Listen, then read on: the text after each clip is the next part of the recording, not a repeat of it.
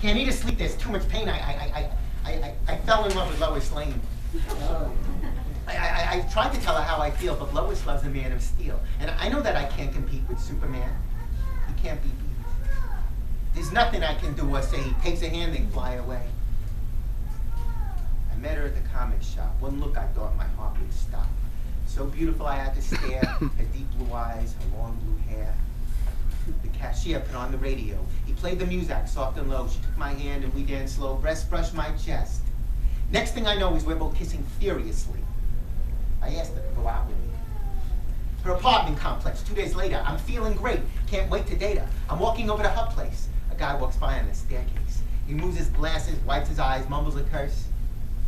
I recognize the guy from cable, CNN.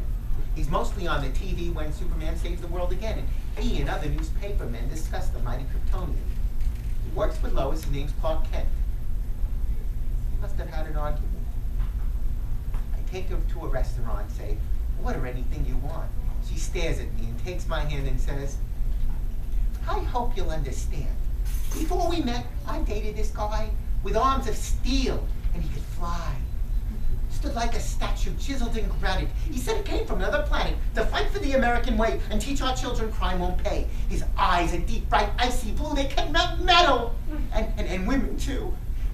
He tosses mountains, catches crooks. He has super strength and super looks. He can change the course of a mighty river and make the coldest women shiver.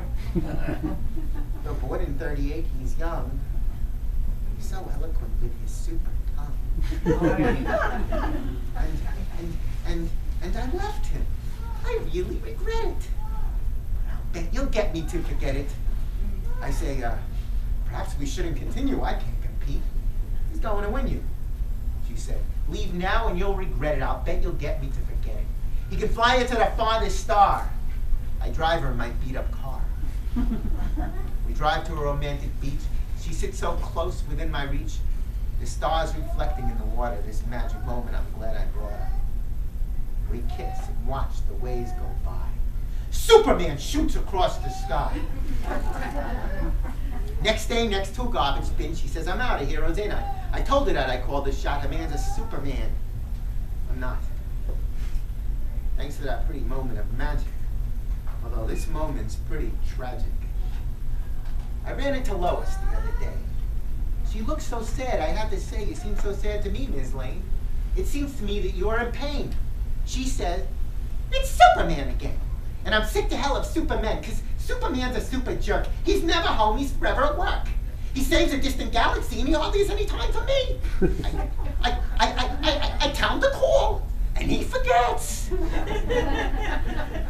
And now I'm smoking cigarettes. I know he travels very far, but don't they have phones on a distant star? I know he flies at the speed of light. Why can't he come and spend the night? And now he's taking longer trips. He'd rather save lives than relationships. I had a dream the other night. It was I who was the man of might. Stronger than any man around. I leaped tall buildings in a single bound. I saved the world from war and disaster. I raced a bullet. I was faster.